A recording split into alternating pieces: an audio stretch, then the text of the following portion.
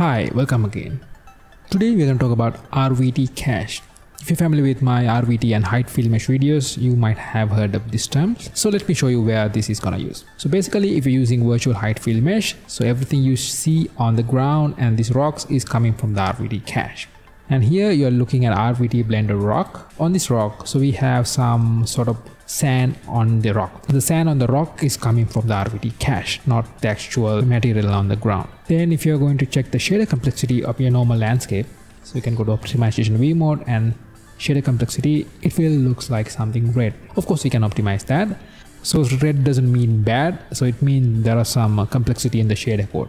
But we can use the RVT cache like this, and it will simply remove that complexity. So we are basically using cache version of that material. Having this green doesn't make your app more performance, so there are more factors related to the performance of a game. So I have a separate video on that in the description below about try count and the shader complexity. Have a look at that. So now we know where the RVT cache is gonna use, so let's see more. Right now I'm using OpenLand as my landscape material. So here with OpenLand we have a one-click RVT solution. So basically you get a widget like this, then I can click this button and it will add all the RVT configuration for you. And there are some things you need to configure for the RVT cache, especially with the camera depth. This tool is gonna take care of this for you as well, but still it's really important to know what's going inside, so then you can customize and tweak. So now we have the RVT set up, so we can continue. Then let's get rid of grass so we can clearly see the flow. So in my landscape material, I can search for grass, and there's an option called enable grass. I can set that to 0 and there won't be any grass. So we can easily see things here and there. Okay. And then let's get a little more lighting as well. So yeah, like this. And then from your material instance, search for RVT. Right, then you get some options like this. In here, we have something called RVT cache. Just click that. Right, then you will see some different look in your rock and the material. Sometimes it's noticeable, sometimes it's not. That's happened due to a lot of factors. One of the things is the quality of the texture. So here we are using the compressed version of texture, so it might look different from the original. In this rock we can see that, but if you think about something like sand, we barely notice a thing. Then if you're using Virtual HeightField Mesh, the HeightField Mesh itself will use RVT cache by default. But for the ground, it's optional to use RVT cache, but it's quite better to use RVT cache because now you have the same material in both HeightField Mesh and the landscape. RVT cache has something to do with the camera depth or the pixel depth in Unreal Engine. With landscape materials, we use camera depth or pixel depth to change material based on the distance. For example, if you're looking at close, you get something like this. And if you go further, you get a different scale version of the textures. Then you won't see the repetition of the textures. But with RVT enable and when you use the RVT cache, we don't get that camera depth functionality. So then we need to fake that. How we fake that? Using MIP maps of the RVT texture itself. So usually we need to change that configuration based on the size of your landscape.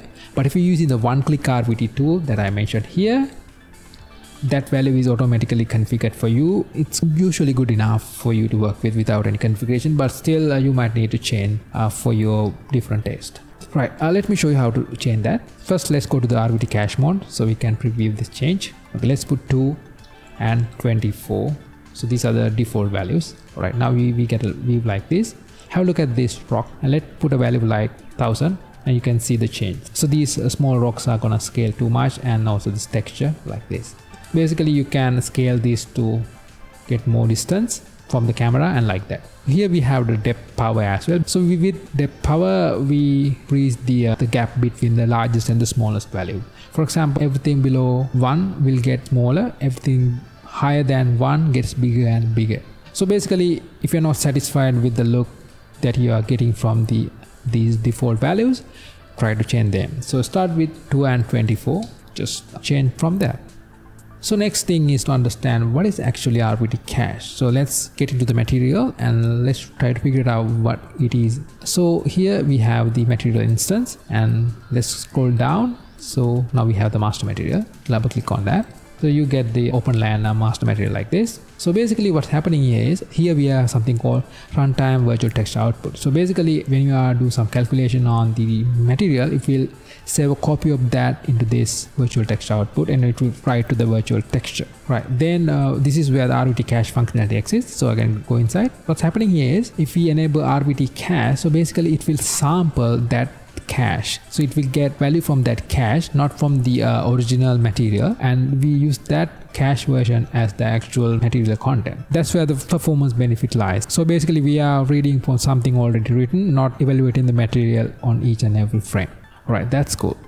So now if you look at the problems, so one of the common problem with RVT cache, you might see some flickering, especially when you have a large landscape. That flickering is quite prominent. So usually if you play the game, sometimes it doesn't appear. If that's the case, that's just fine. But if still there, then you might need to change the resolution of your RVT texture. So here's how to do that. From your world outliner, search for RVT volume, and there's a volume related to RVT materials. Select that. In the details panel we have the virtual texture. So then let me double click over here. So then I'll get RVT material over there. Here we have a size section. This is the default configuration, comes with OpenLand 10 and 4. So you can change these values. You can basically reduce this value to get rid of that flickering or blurriness. So let's go somewhere over here.